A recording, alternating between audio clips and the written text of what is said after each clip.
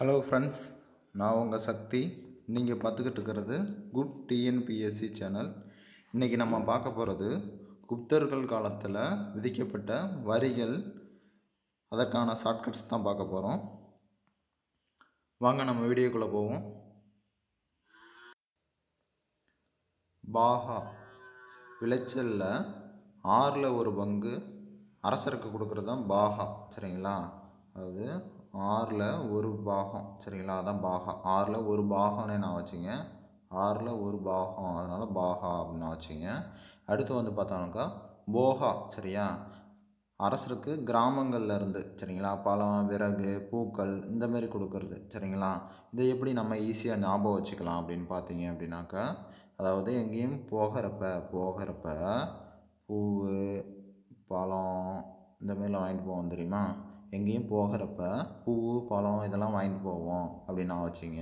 அடுத்து வந்து கரா, சரியா? கரா அப்படின்னா கிராமத்தில் குறிப்பிட்ட கால இடைவேளையில் விதிக்கப்படும் ஒரு வரி, சரிங்களா? இது ஒரு தனியான ஒரு வரி தான், சரிங்களா? இது வந்து இடையில திடீர்னு ஒரு வரி வச்சா என்ன பண்ணுவாங்க, மக்கள்லாம் கராமரான்னு கத்துவாங்களா இல்லையா? இடையில திடீர்னு ஒரு வரி விதித்தாங்க அப்படின்னா மக்கள்லாம் கராமரான்னு கத்துவாங்க அப்படின்னு நான் வச்சுங்க. அடுத்து நம்ம பார்க்க போகிறது பலி, சரிங்களா? ஆரம்ப காலகட்டத்தில் விருப்பப்பட்டு தந்த வரியை கட்டாயப்படுத்தி வாங்குறாங்க, சரிங்களா? அதுதான் பலி. கட்டாயப்படுத்தி வாங்கினாவே அது பலி தானே, சரியா?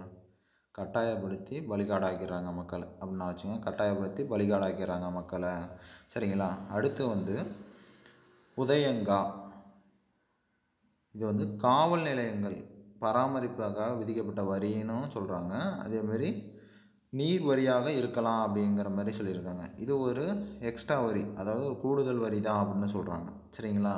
இதை எப்படி நம்ம ஈஸியாக நான் வச்சுக்கலாம் அப்படின்னமா, அதாவது காவல் நிலையங்களில் பார்த்தோன்னாக்கா அக்யூஸ்ட் தான் இருப்பானுங்க. அவங்களாம் என்ன பண்ணுவாங்க, உதைக்க சொல்லுவோமா இல்லையா? காவல் நிலையங்களில் இருக்க அக்யூஸ்ட்டும் உதைங்க, சரிங்களா? காவல் நிலைய அக்யூஸ்ட் உதைங்க. அதேமாதிரி நீர் வரியாகவும் இருக்கலாம். அதேமாதிரி தண்ணி அடிச்சிருந்தாலும் உதைங்க அப்படின்னு நான் வச்சுக்கோங்க. காவல் நிலையத்தில் இருக்க அக்யூஸ்ட்டு உதைங்க, தண்ணி அடிச்சிருந்தாலும் உதைங்க அப்படிங்கிற மாதிரி நான் வச்சுங்க. அடுத்து வந்து உபரி கரா, இதுவும் ஒரு கூடுதல் வரி அப்படின்னு சொல்லியிருக்காங்க. இது எதற்காக வசூலிக்கப்பட்டது அப்படின்ட்டு பல அறிஞர்கள் பல மாறுபட்ட கருத்துக்களை வந்து தெரிவிச்சிருக்காங்க. அதனால் இது எதுக்கு அப்படின்னே தெரியல, சரிங்களா? அதனால் இது கேட்குறது கொஞ்சம் டவுட்டு தான். சரி, பார்த்துக்கலாம். அடுத்து நம்ம பார்க்க போகிறது கிரண்யா, சரியா? கிரண்யா அப்படின்னா பொருள் என்ன அப்படின்னா தங்க நாணயங்கள் மீது விதிக்கப்படும் வரி அப்படி, சரிங்களா? தங்க நாணயங்கள் மீது விதிக்கப்படும் வரி. ஆனால் இது நடைமுறையில் இது சில குறிப்பிட்ட தானிய விளைச்சலில் ஒரு பங்கு கொடுக்கணும் அப்படிங்கிறது தான் சொல்கிறாங்க, சரிங்களா? இதை நம்ம எப்படி ஈஸியாக ஞாபகம் வச்சுக்கலாம் அப்படின்னா, தங்கத்தை திருநியா, சரியா? கிருண்ணியா, தங்கத்தை திருநியா அப்படிங்கிற மாதிரி நான் வச்சிங்க. தங்கத்தை திருநியா அப்படின்னு நான் வச்சிங்க. அடுத்து வந்து பார்த்தோன்னாக்கா வாதா பூதா, சரிங்களா? வாதா பூதா, காற்றுக்கும் ஆவிகளுக்கும் செய்ய வேண்டிய சடங்குகளாக விதிக்கப்பட்ட வரி, சரிங்களா? இதை நம்ம எப்படி ஞாபகம் வச்சுக்கலாம் அப்படின்னாக்கா ஆவி பூதம், சரிங்களா? ஆவி பூதம் அப்படின்னா வச்சுங்க. ஆவி பூதம் அப்படின்னா வச்சுங்க.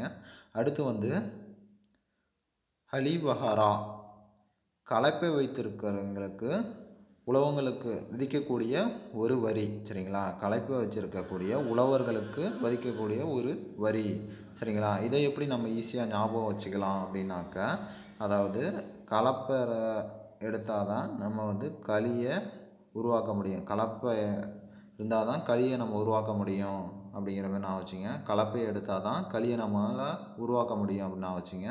அடுத்து வந்து சுல்கா, அதாவது வர்த்தகர்கள் நகரத்துக்கோ துறைமுகத்துக்கோ கொண்டு வரும் வணிக சரக்குகளை அரசருக்கு பங்கு கொடுக்கணும் அப்படின்ட்டு சொல்லக்கூடிய ஒரு வரி தான் சுலுக்கா, அதாவது சரக்குகளில், சரிங்களா? அதனால் இப்போ சரக்கு அடிச்சுட்டு வீட்டுக்கு போனால் என்ன பண்ணுவாங்க, சுலுக்கு எடுத்துருவாங்களா இல்லையா? சரக்கு அடிச்சுட்டு வீட்டுக்கு போனால் சுலுக்கு எடுத்துருவாங்க அப்படின்னு நான் வச்சுங்க. அடுத்து வந்து கிளிப்தா, உபகிளிப்தா, நிலப்பதிவின் போது விதிக்கப்படும் விற்பனை வரி, சரிங்களா?